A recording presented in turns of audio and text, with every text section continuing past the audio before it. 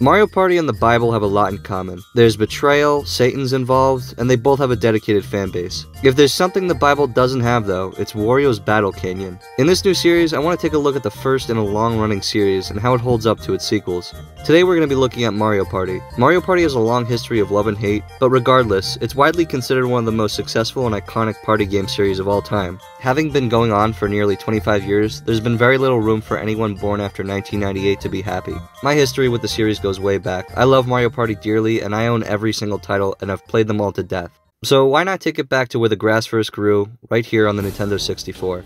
I do own an N64 and a physical copy of the game, but for the sake of convenience and recording footage, I'm going to be playing this on the Nintendo Switch Online service. Now, I'm not going to talk about the palm joystick thing. Everyone's talked about it, you get the gist. They say don't use the palm of your hand to rotate the joystick or you'll get skin burns. Well, I say don't be a pussy, destroy your hand. So it all starts off with the gang attempting to murder Toad. They're talking about who among them can end his life the fastest. During the discussion, Wario and Donkey Kong try to crush Luigi, and sadly Luigi died in the hospital shortly after this. So everyone's arguing about who's the superstar, and then all at once they go in for the kill when all of a sudden Toad gains the ability to float. He then tries to barter with them. Luigi's having a seizure from his head trauma while Donkey Kong and Wario just clip into each other. Mario stands tall and proud before Peach decides to eat her hands, and lastly Yoshi practices sucking dick. But a few awkward animations later, they all agree that the best thing to do would be to sacrifice the cameraman to the Great Pipe. And with that, our journey begins.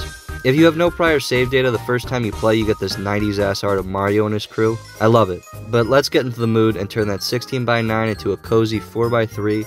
Grab a gun and run up your will because we're playing Mario Party. So here we are on the map screen and we have all these options. We're gonna play one game of Mario Party to see how well the game was designed before it could learn how to improve and if it still holds together well. But first, let's check out our options. No better option than options. There's this creepy music playing over this scary ass Toad. I can erase all save data. You can use the stuff here as much as you want. Well, the only other stuff here is the sound lever and the door, so you know what, I think I'm good. Here in the minigame house, we can buy and play minigames we've unlocked. Some minigames cost more than others, and you can only buy the ones you've played before in party mode. The setup to play a single minigame is so over the top and complicated. Just let me play something. Our next stop is the Mushroom Shop. This funny fella here can sell us items that randomly appear in-game. A bit different from how items work in future Mario parties. On the right side of the wall, there's this wanted poster for Bowser you can only see for a split second. Pretty funky.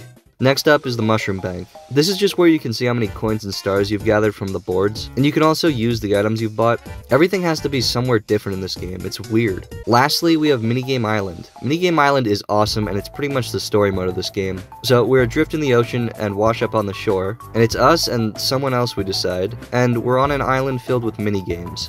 The events of this story are clearly based on real life events. Honestly though, I really like this a lot. There's this whole map you gotta explore, and the end goal is to beat all the minigames. Once you unlock a path to the goal, it's time to take on Toad in a game of slot card derby, and this is fucking impossible. Toad is insane and he always does perfectly. So you have to not only not fuck up once, but still perform better than him. It's ridiculous. After a grueling amount of tries, I finally beat the fucker and I now have access to some bonus minigames. Alright, now let's hop into things. Do I want to hear the rules? Am I a dumb bitch? No. Let's get this party started. We have some setup first. Mario Party isn't Mario Party without some friends. So I guess this isn't Mario Party. Choose some characters. I'm always Luigi. Now for the computers, I'm gonna go Yellow Mario, Monkey, and Girl.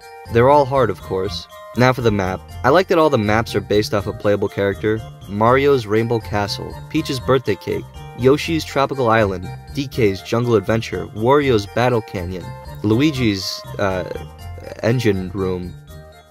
Yeah.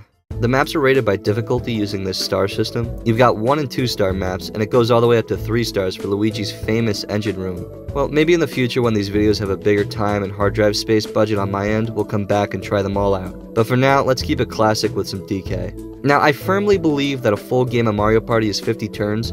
If you're not playing 50 turns, you're not having a complete Mario Party experience. But for the sake of this video, I'm going to do 20 turns because I literally don't have the hard drive space to do 50 turns. As any game of Mario Party starts, roll the dice block and see who goes first. I go first. The others can go fuck themselves. So me, DK, Wario, and Peach, this should be good. We got the first star location, and we're moving. As far as in-game settings go, you can mess with the text speed, whether or not the minigame explanations show, and how many computers versus players there are. You can also change whether the game saves or not. I don't know why it defaults to not save ever, but I always set it to save after every round because you never know. But it makes me set it again to save after every round after every single game. It's a pain in the ass. Starting off with a 2, and great start. Donkey Kong gets the same thing because he's a fucking idiot. So everyone on the board whose turn it currently is shows up on the board as these little pegs, and it's as if someone took their head and shoved it on a pike. They look goofy, so I'm into it. Starting off strong with a 2v2 minigame. So I don't think I'm alone in saying Handcar Havoc is one of the dumbest fucking minigames. Spam A and tilt left or right so you don't fall off.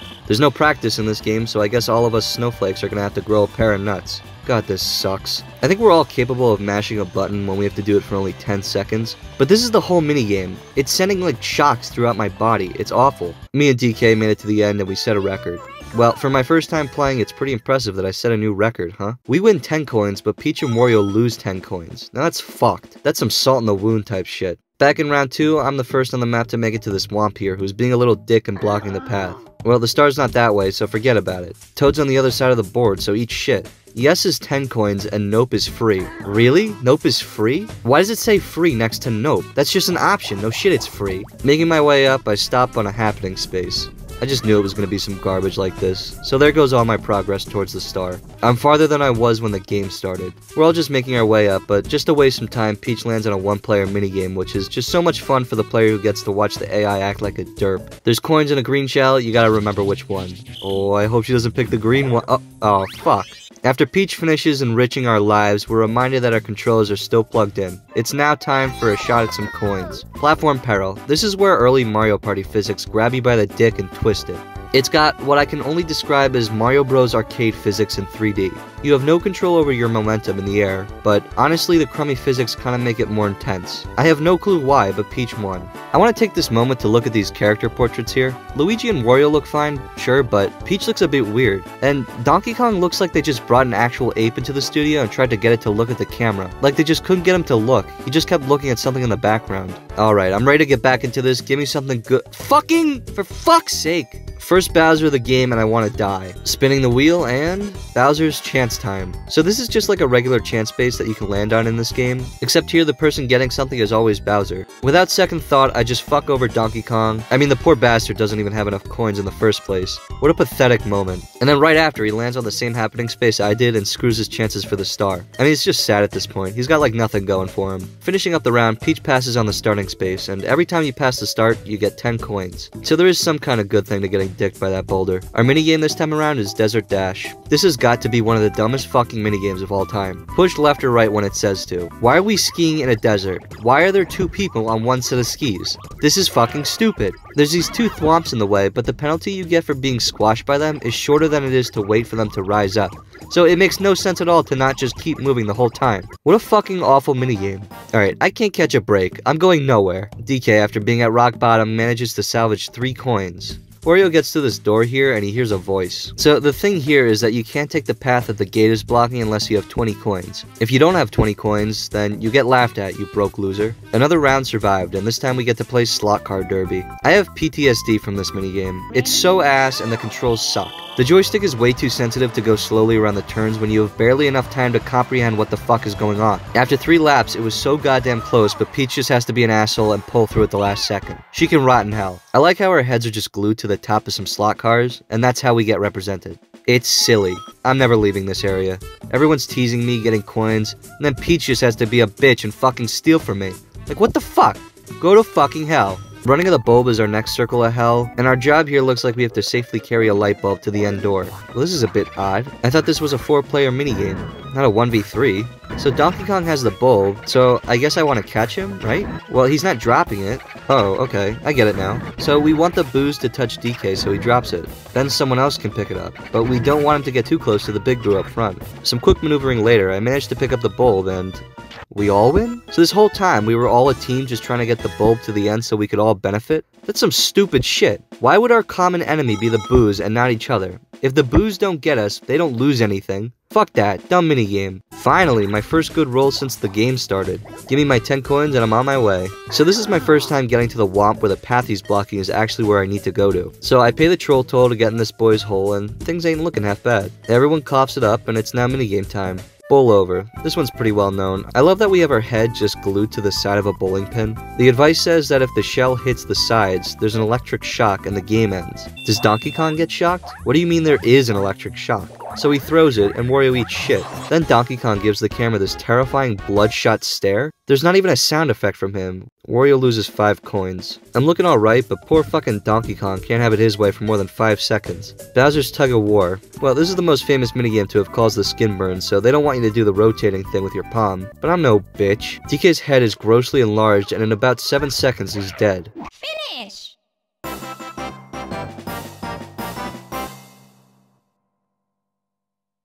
Okay. So after finally scraping together a few coins, Donkey Kong just got fucked. Peach made it to the star, and I'm starting to feel disgusted. I can't stand her. In every game of Mario Party, there's always a CPU that you have beef with. The next star is right at the beginning. But boy, I'm glad I got out of there after 3 rounds. I would have hated to get that star. In an attempt to balance things out, the gods have given Peach a poison mushroom so she can't move next round. Good, she can fuck herself. This is being added to my list of dumbest minigames designed by dipshits. Drop the treasure chest in the pipe so it falls on you. Well, this is complete luck because I have no clue who the one dropping it is. Because it's not me. Even if it was, I can't compute which pipe I'm under fast enough. You might as well shoot the sky 3 times, and whoever's not dead when the bullets come down wins. Peach wins. Wow, what a fucking surprise. Fucking asshole. Her time of glee is over though, because I got a mushroom, re-roll, and bam. Use the boo to steal her star. She can rot in hell. While I'm riding high, Donkey Kong gets bouldered, but this time it actually helps him. Gets him closer to the star. He can't afford it though. Eat shit, Peach. Treasure Divers is pretty fun. So basically, you just spam A to swim, and you want to grab the treasure chest and bring it up without getting hit. The bigger the chest, the bigger the coinage. Wario's hit sound effect is so funny to me. It sounds like he's headed towards a cliff, and he's in a really fast car that's driving away from you. Doing good. Oh, look, Donkey Kong got 10 coins. Oh. No, Wario's getting closer. Bobsled Run. This version is usually agreed to be worse than its Mario Party 2 counterpart for its notable lack of penguin assholes. I think this one's pretty fun, but once you get far enough ahead, there's nothing the other team can do to take the lead back. So after the first 15 seconds, it just becomes a game of don't fall off. There's speed boosts, but they're really hard to miss, so there's really no point. I win, no contest. So the round starts with some drama when I land on a happening space and nothing happens. Very, very happening. DK just gets slap in the face after slap in the face after door in the ass. Then goddamn Wario gets a star. And just to keep us glued to our screen, Peach gets a 1-player minigame. This is so stupid. You can see which ones have spikes and which ones are flat. How fucking stupid is she? I know that if you were playing on a CRT, maybe you couldn't tell, but this is a waste of time either way. Now for the real deal, and this looks familiar. This is just Treasure Divers, but someone brings the other person up faster. Okay, well Peach grabs the chest before DK, so we're off to a great start. Watching the AI struggle to exist is torture. After a grueling battle, we were shorted by 1 coin. Tragic. Well, well, well. Looks like I just barely have enough coins, and you know what that means. Looks like I'm back on top. God damn it, you asshole. New spot next to DK. Buried treasure. This one tricks you into having fun when you actually shouldn't be. It's complete luck. I have no problem with a good luck minigame, but don't try to trick me into thinking there's some kind of skill involved. There's not. Just dig for the treasure, first to find it wins. It could be in the dead center or right next to you at the start. No one knows. You can uncover these arrows that point you in the direction of it, but that'll never help you because if you're at the arrow, that means you're not by the treasure. So unless everyone else is behind the arrow you uncover, there's no shot that somebody else won't beat you. In an unexpected turn of events, DK has just received his first star. He's gone from rags to riches, and his reaction can only show a fraction of the hysterical joy he's feeling. 1v3, here we go. Bash and Cash is another Bowser body minigame. There's really no benefit to being the one, because all you can do is lose coins. After struggling to get anything, I got nothing because Wario's a prick. Alright, let's make this interesting. So DK has landed on a chance space here, and anything could happen in chance time. DK... Me? Oh god. Swap coins. Is that good or bad? I lost 6 coins. That was probably the least interesting thing that could possibly happen in this chance time. So I gotta win this next minigame so I can have enough coins to get the star. Oh god, I suck at this one. Castaways, I just can't do it. The timing, the joystick flicking, it's too much. I'm struggling and struggling and struggling, and finally, I got a chest. I don't know how much is in it though, so I'm freaking out. Maybe that was 10 coins? I don't know. Oh my god. I got a money bag, thank fuck. Can I get more? No, please be enough. Please be enough.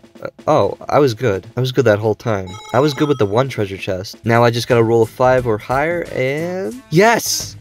Yes! Yes! Now I just gotta... No! No! Are you fucking kidding me? The fucking Womp piece of shit is blocking the path and I need to pay him 10 coins. Fuck me. Awesome. Terrific. Congratulations, you fat fuck. Hope it's nice. The star is right where I would have been heading to. Cool. I'm starting to be full of hate. I'm beginning to want to kill someone. I don't give a shit what anyone says. This minigame is garbage, and there's never been a scenario in the history of time where this minigame was in any way interesting. Like, awesome. This is great. The star is right behind me. Put me out of my misery. Splendid. I'm far beyond the point of rage. I'm just dying now. Peach is the first to pass Bowser on the board, and her punishment is buying a gold statue for 10 coins. Wow, how awful. Piranha's Pursuit is another one where your only chance of winning is the other team fucking up. How in the holy mother of fuck has it only been 15 rounds? I feel like I've been doing this forever. The standings are as follows. Me, Peach, Wario, and DK. Koopa thinks that Wario is gonna win. Now that we're nearing the end, all the red and blue spaces are worth double, and passing the starting spot nets you 20 coins now. Shit's getting real. There's only so much you can do in one round, so it's time to put the Capri Suns down and start playing like men. Everyone's picking up their dough. Wario nabs another star. Oh boy. Now the star is at the other side of the map. This is it. Now everyone has the next 5 rounds to make it there before the game ends. The intensity just keeps dialing up. Wario gives Peach 10 coins. Again, one of the least interesting outcomes to waste our time on. Now with this trash again, it looks like there's a vast limbo inside Donkey Kong, and his eyes are the only things in it. Speaking of limbo, basically you just want to jump along and keep your head... Well, everyone's doing their thing, and now we got Keep Away. This is another everyone wins or everyone loses minigame. It's so stupid. All this just to unveil the glorious treasure JPEG. Final 3 turns, and we're all just trying to make our way to the star, and... oh no. God, no. Please, no. From first to fourth. You know, I felt bad for this guy at the beginning when he just kept falling on his ass and taking hits. But now he's just turned into such a dick. Like, what the hell? Musical mushroom. Music plays. When it stops, jump up to get the treasure chest. Peach jumps perfectly. She wins. Fuck her. I'm starting to get scared because up until this point, I felt pretty confident about getting the minigame star after this, but I think Peach might have it. So my only hope now is to make it to the boo before the game ends and steal her star. Skateboard Scamper. So here you want to spam B to skate and then jump with A. There's some thwomps you have to jump over, but you can also jump to reach some cash. Not me though. At the end, we're all neck and neck, but of course Moneybags over here was ahead of all of us. Clearly. Last round, here we go. So I need a 10 to make it to boo, or a 7 to make it to the mushroom. So I have a 20% chance of rolling something that could get me there, or might, and then a 50% chance inside that 20% chance of rolling a mushroom. Then an 80% chance of rolling a number that's higher than a 2 after that. I think. Well, no. It was fun while it lasted, and guess who gets the star? Fucking DK. What an embarrassing game. And of course he wouldn't have gone full evil without stealing some coins too. Last minigame. Here we go. Balloon burst. Alternate between trigger and A to pump with the Bowser balloon, and I already lost. I hate this. Of course Shithead has to win. In the end, against all odds, Donkey Kong finishes with the most stars, and Peach has the most coins. Minigame star goes to Peach. Wow. And so does the coin star. And the happening star goes to, oh, me. And in the end, the superstar is... Peach. Luigi is so devastated that upon hearing the news, all the bones in his body melt simultaneously. After finishing the game, first place gets to use the stars to unlock a treasure chest containing the golden bananas with a floating shadow. And ironically, Wario finishes in 4th despite the blessings of Koopa. Overall, I wish I was dead. My coins and stars get transferred over to the bank for use at the shop, but the computers get to keep theirs. Overall, Mario Party is something that was here before some of us, and will be here long after all of us. To compare one Mario Party to another is a waste of time. If you like a certain Mario Party for a particular reason, then just play that Mario Party. They all have their little things about them, and even all the way to the beginning, there is fun to be had. The maps here, well, some of them aren't the best, but some are good fun. There's 2 unlockable maps. One can be purchased at the shop, and the other is unlocked when collecting 100 stars. Playing just the minigames with friends here is a little tedious and slow, but I think you'll always just have more fun playing on the board anyway. There's a lot more that could be said here, but I'm gonna leave it here. If you want to have a good time, the start ain't a terrible place to begin. This game may be lacking some of its sequel's features and quality of life improvements, but it still holds up. Someday in the future, I'll come back to this and we'll look at it inside out, but until then, as always, thank you for watching.